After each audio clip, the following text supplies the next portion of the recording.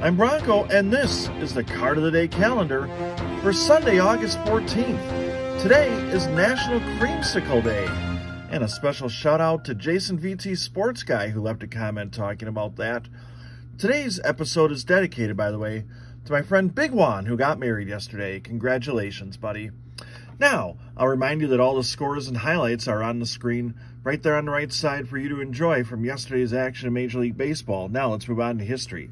On this day in 1973, Don Baylor lets his bat get hit by a pitch for a change. All jokes aside, he goes 5 for 5 to lead Baltimore to a 12-10 victory over Texas.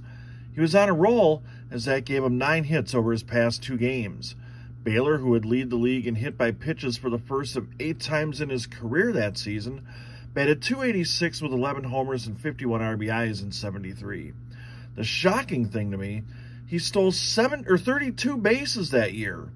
I don't remember him as a speedster. And he would swipe 285 bags in a 19-year career.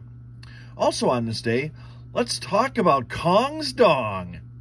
I'm talking about Dave Kingman, who blasted a 515-foot homer on this day in 1981.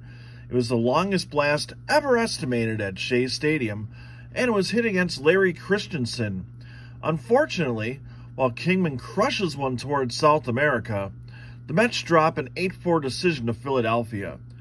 If you know where that was a reference to, go ahead and leave a comment on this video. Great movie. Birthdays on this day. The Bird, Mark Fidrich, born on this day in 1954. One of the most memorable players in modern history. I can't even put into words what it was like to watch him pitch. So after this video, do yourself a favor and check out some footage of him from 1976. There's plenty on YouTube. When he made a scintillating debut. He was the Rookie of the Year, going 19-9 for the Tigers with a 2.34 ERA, and get this, 24 complete games and 29 starts. Unfortunately, his arm fell off after that.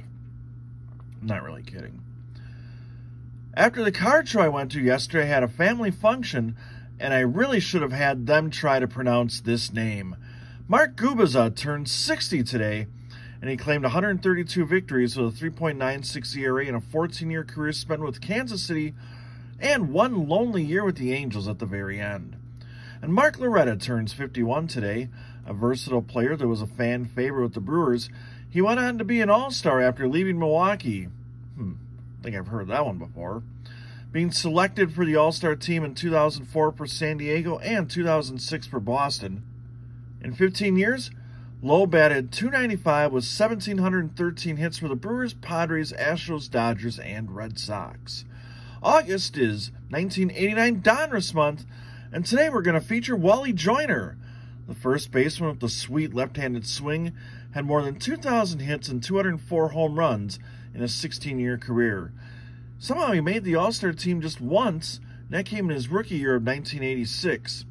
In 1989 for the Angels, he batted .282 with 30 doubles, 16 homers, and 79 RBIs. This has been the Card of the Day calendar.